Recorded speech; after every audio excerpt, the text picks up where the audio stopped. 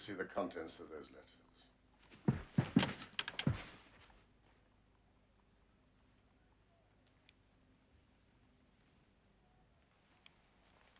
Mr. Holmes, I've been expecting you to do something original.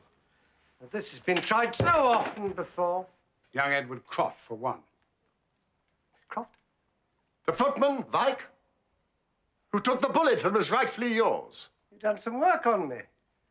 So you must know that nothing ever came of an attack on my person. I'm armed to the teeth at all times. And I'm perfectly prepared to use my weapons, knowing that the law will support me.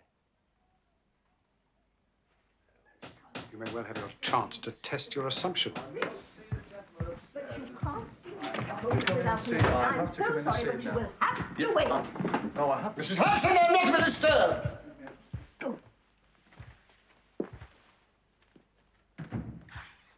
Mr. Holmes, surely you don't believe I'd be so foolish as to carry my livelihood here in my pocket? Just making sure, Mr. Milverton.